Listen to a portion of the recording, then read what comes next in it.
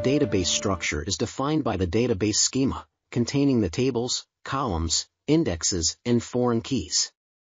The schema lifecycle starts from design and continues with development, testing, and production. In this video we will learn how to design and deploy the schema on multiple databases using DbSchema Database Designer. DbSchema can be downloaded for free from dbschema.com.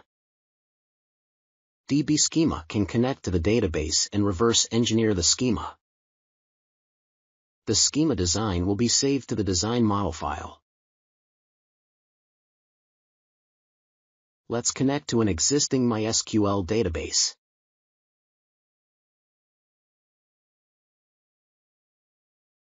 We can create columns by double-clicking the table header. They will be created in the design model and in the database, using the statement shown in the SQL history.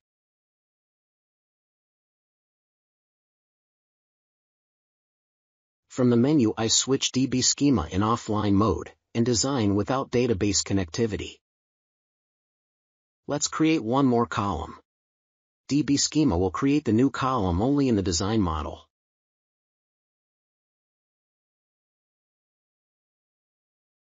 Pressing refresh schema from the database, we can see the column exists in the design model but does not exist in the database.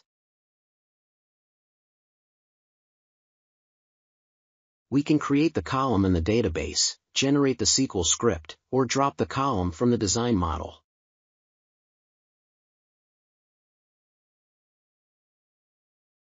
We can save the design model to a file. Restarting DbSchema will load the last saved design model from the file.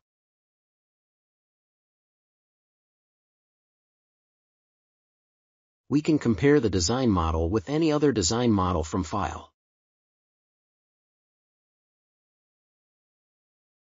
The design model file can be saved in a Git repository and shared in a team. DbSchema can show the different revisions of the file. It can compare the different versions and generate the migration scripts. It can also search for schema modifications among the revisions. Thank you for watching.